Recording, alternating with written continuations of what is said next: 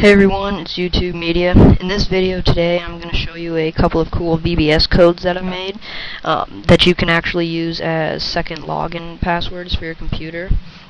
Now VBS stands for Visual Basic Scripting. It's a programming code for Windows.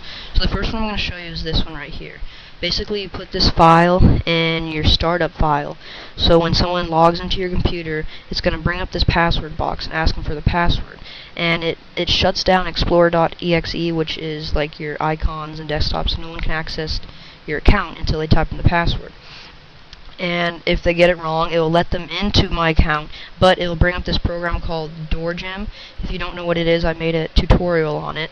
It'll bring it up, which turns on the webcam, your webcam, and it'll take a picture of them and store it to your computer, so you can go back in your pictures and see who's on your computer. And then if you get the password right, if you type in the right password, it'll just let them into your account. So I'm going to open up and show you what it looks like. Okay, so as you can see, it shut down explorer.exe, so my whole desktop and start menu and all my files are gone. And okay, so here's the password box. Just so you know, if I press exit, it counts that as a wrong password. If I press Control-Alt-Delete, it also counts that as a wrong password, so you can't really get around it.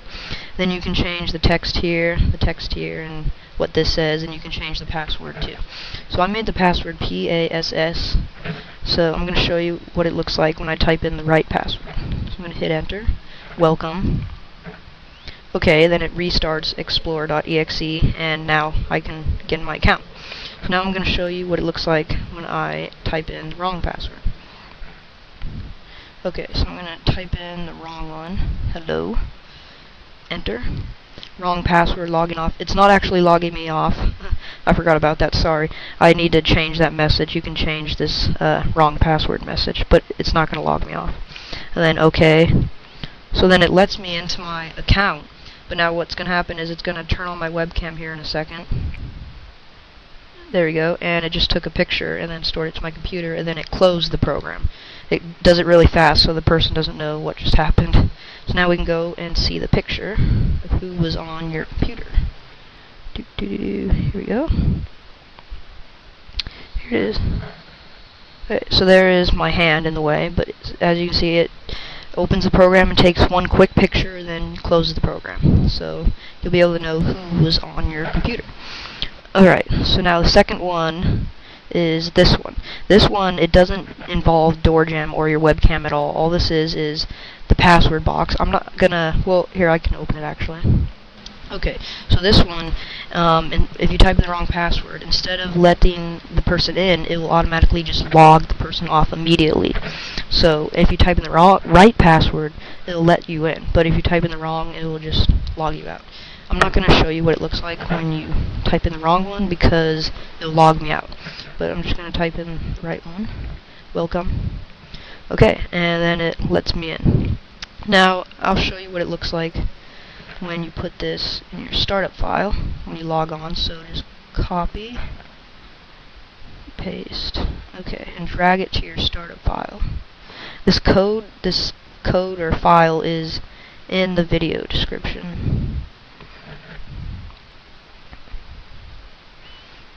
Okay, start up, and then just put it right there. So now this password box will appear when I turn on my computer. Okay, so now I'm going to log out so you guys can see what it'll look like. Okay, type in the password.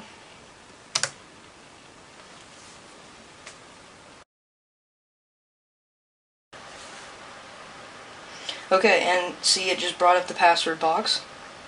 So that's basically what happens when you log in. It brings up this password box, and now I'm going to type in the password. Yes, welcome. And now it lets me back into my account. By the way, to edit the password, you just go to the file, right-click on it, and click Edit. And then here's the password right here. You can change this to whatever you want, and you can also change this text right here. Please enter your password, the message box, and then the welcome message here too.